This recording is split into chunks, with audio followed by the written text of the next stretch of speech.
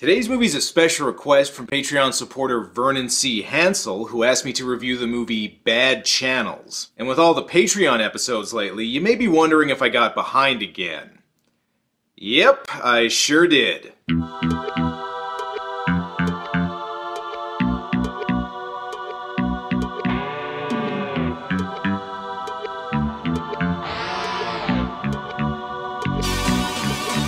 Oh yeah, time to once again enter the crazy world of B-movie mastermind Charles Band. Bad Channels is a 1992 horror comedy produced by Charles Band and distributed by his company Full Moon Features, which is the company formed after his previous company, Empire, folded. If you remember, Empire also made the movies From Beyond and Terrorvision, and in fact, Bad Channels was also made by the same director as Terrorvision, Ted Nicolau, and deals with some similar themes. While Terrorvision was about how television rots your brain by beaming in alien turd monsters which proceed to eat your family, Bad Channels is about how radio rots your brain by letting alien turd monsters kidnap our women. People were worried about a lot of weird things in the 80s and 90s, usually involving alien turd monsters. And the movie even has a soundtrack by Blue Oyster Cult. Blue Oyster Cult also made the song Godzilla, so maybe that'll tide people over until the next Godzilla video. Bad Channels, the WB story. So we open on a power plant, which I think somehow managed to Rule 34 electricity. Oh, well there's your problem. The Transformers got a head cold.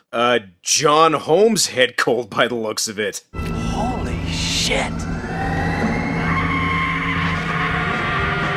Oh shit, that guy just got opening teasered to death. Well, whatever happened doesn't seem to have affected this radio station, which is apparently broadcasting polka music? That's right, Lisa. We broadcast over 666 kilohertz on the AM band. Whoa, whoa, whoa. This is a Charles Band movie? Thank you very much. Now, because of the superstition about the number 666, we're the only 666 in the entire country. I've said it before and I'll say it again. Polka is the devil's music. The station's hosted by shock jock Dangerous Dan O'Dare, who's currently staging a publicity stunt where he's tied up in chains and playing the same polka record over and over, and can't stop until someone phones in and correctly guesses the combination on his lock. People, I'm trying to give away a Tsukiyama off-road convertible for 20 hours. I've been chained to the wall. Come on, man. This stunt is never gonna work. Just do what Howard Stern did back then and get some strippers to blow an intern or something. Somehow Dan's stunt is popular enough to make the local news, although I don't know if the listeners are into what's happening. Ritz, why don't you get a haircut? Yeah, joke's on you, pal. That didn't come from his head. And this stunt seems like it's a little tame by Dan's standards. Your last job in radio got you in a lot of trouble. What on earth were you thinking when you broadcast that live sexual encounter between yourself and KLSO's drive-time traffic reporter, Police Sergeant Holiday? I don't know, maybe he thought it would lead to being a judge on America's Got Talent. Dan may be blasting the same polka record over and over, but it's still better than most of the music in Hard Rock Zombies. And you are not gonna believe how Dan gets out of his chains. Give me 3 numbers. Well, for some reason the numbers a 1 and a 2 and a 3 come to mind. 1, 2, 3. I don't believe this. That's amazing. I've got the same combination on my luggage. Now that Dan's free of his chains, that means he can finally blast some real music.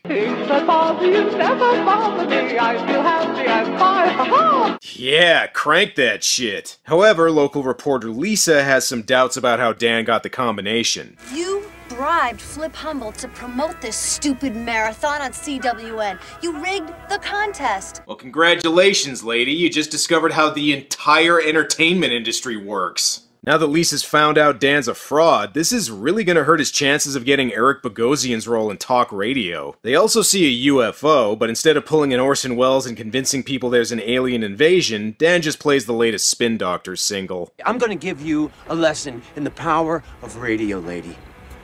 By the time this is over, you're gonna be begging me for an interview.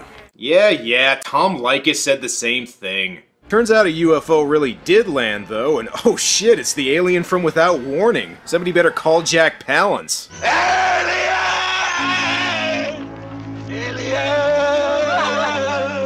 Now However, since Jack was busy winning an Oscar in 1992, I guess we'll just have to settle for having Dan as our hero. I want to remind you of ancient Chinese proverb. Women who chase after little clean men have to settle for little clean pecker. Wait a second, a radio personality who uses the word pekka? Hey, look, a bunch of cranes to lift my pecker.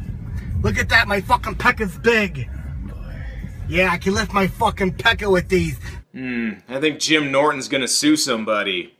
Or this movie should sue Jim Norton since it came out before he did that. Meanwhile, the police find the guy from the beginning, and it looks like the alien gave him a really bad chest cold. Ugh. Forget that, though. I don't think the station's manager knows what to do with Dan. I'm going out for a few hours. Do me a favor and make sure he doesn't say anything that puts me into a lawsuit. Again, it's the early 90s. Doing offensive shit on the radio is how you get famous. Just get Tracy Lords in to queef the Star-Spangled Banner and you're guaranteed success. Something also ends up going wrong at the radio station. Turns out the world wasn't quite ready to hear Boyz II Men's End of the Road. Plus, I think the alien might have something to do with this. Oh yeah! Great, the station just got invaded by some weird fungus-headed alien and a Star Wars prequel robot. Okay, actually according to Wikipedia, these two are called Cosmo and Lump, even though they're never called that in the actual movie. I'm not sure which is which, but assuming this is Lump, I'm guessing his last name is Of Shit. Look at that thing! It looks like some kind of weapon. He's raising it, pointing it at us. Yeah, bad news, fellas. That ain't a weapon. Prepare to be probed, assholes. Alright, actually he just takes over the radio station. This alien really wants him to play more Color Me Bad. And that's not the only thing he's doing to people. I'll have to run some tests to be sure, but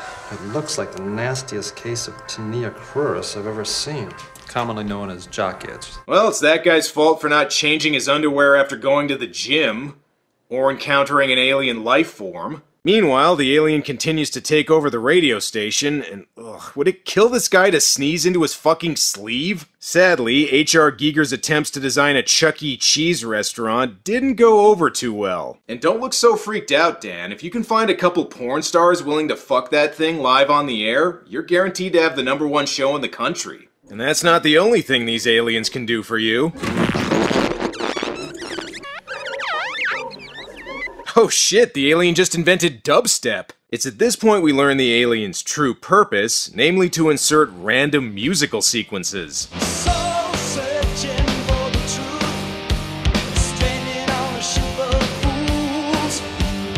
Yeah, turns out this is another movie that has several musical numbers in it in order to pad out the runtime. Although in this movie's case, I think they might be a little behind the curve.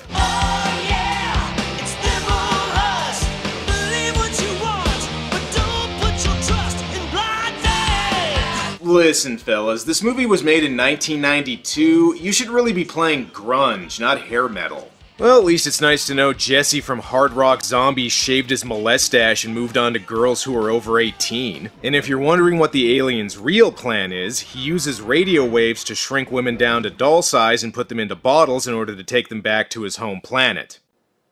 Makes sense? I can see the apparatus. I can see the girl. She looks real. Yeah, I guess the effects are alright for a low-budget movie. Unfortunately, the alien zaps Dan's producer, but we do make an important discovery about the fungus he's infected people with. The fungus! It's reacting to the radio. Yeah, turns out these boogers like to boogie. Despite all the evidence to the contrary, no one seems to think anything weird is going on. A little while ago, Corky fought with the aliens, trying to rescue a 12-inch girl from a glass bubble. Whatever, Opie and Anthony did the same gimmick in 2003. The aliens use their equipment to steal another girl, which means we get another music video segment, although this one is a little bit different than the last one. It feels so real. It nearly drove me insane. A grungy song with a music video set in a gym involving cheerleaders? As if that idea would ever take off. And I think I have an idea of what this song might be about. Touching myself again.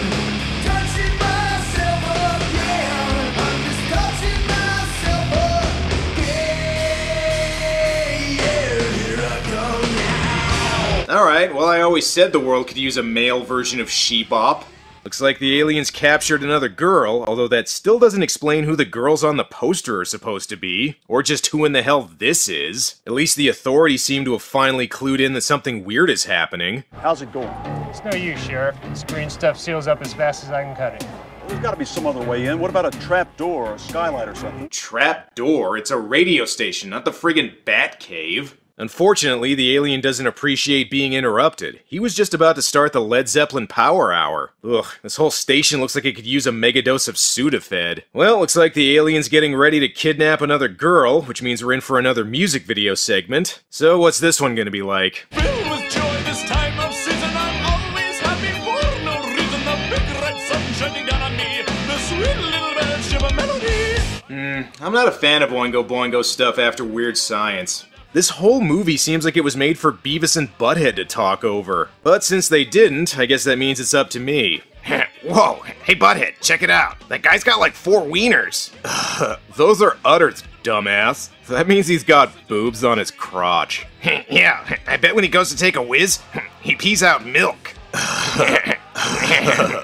Congratulations, fellas. Your collection of early 90s Bratz dolls is almost complete. Hi, baby. Dan tells the authorities to blow up the station. Good thing the alien doesn't seem to give a shit about what's going on. Dan, this is Roger. Your show is really the funniest show I've ever heard. Wow. Fuck yourself, Roger! The F word?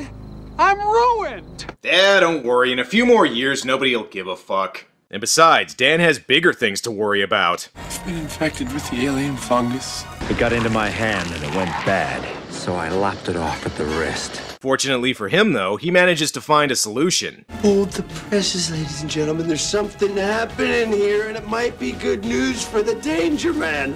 Just sprayed the alien fungus with Germisol. That's right. Turns out the aliens can be defeated by tough-actin' Tenactin. This is still a less lame weakness than the aliens from Signs. Eat this, scrotum head. No, don't spray the alien with that. Without the fungus on his head, he looks like a giant penis. It'll get this video flagged. Unfortunately, it doesn't prove to be enough. Dan really should have used Lotrimin. I'm also not sure why the alien kidnaps direct-to-video Crispin Glover here, but I guess even these Barbies need a Ken. Okay, actually he was trying to get Lisa, which does not make the alien happy. Come on, Charles, what are you doing? You don't kill the cute robot, you merchandise the shit out of him. I mean, didn't George Lucas teach you anything? Well, that does it. Now that the aliens captured Lisa, Dan has no choice but to actually do something. But how is he gonna defeat the alien?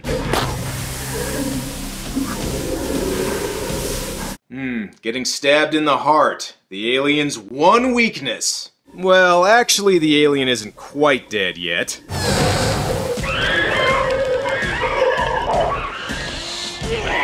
Aha, so the alien was really disguised as another alien for some reason. You know, given that there's been musical numbers in this movie, I think it's only fitting that I do this. I'm just a mean green mother from outer space and I'm bad. I'm just a mean green mother from outer space and it looks like you've been had. Dan manages to save the girls, and if they really want to get rid of this alien, they should try spraying it with weed killer. Oh, we're still going with the jock itch thing? Okay, sure. Well, thanks for rescuing the girls, Dan. However, you're still behind Man-Cow in the ratings. And so, Dan saved the day, got the girl, and eventually went on to become Frank Stallone. But wait a second, weren't there 4 girls the alien captured?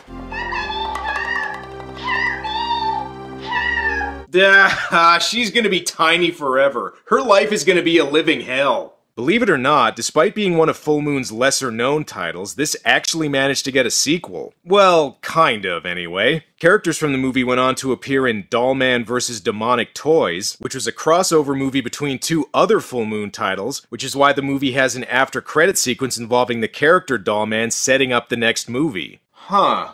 I wonder if Marvel executives are fans of this movie. I can also kind of see why this movie wasn't as popular as some of Full Moon's other titles, because like a lot of the Patreon requested movies I've done recently, this is another one that isn't very long, yet still feels like it should have been shorter. Even though it clocks in at less than an hour and a half, parts of the movie still feel like they're stretching for time, and if you took out the musical numbers, it'd barely be over an hour. Despite being made by some of the same people and having a similar tone as Terror Vision, in my opinion, that movie was a lot more fun. But just like how Terror Vision taught us about the dangers of watching too much TV, Bad Channels has a valuable lesson about listening to the radio, which is why you should only get your entertainment from the internet. Mainly because we don't have to follow FCC guidelines.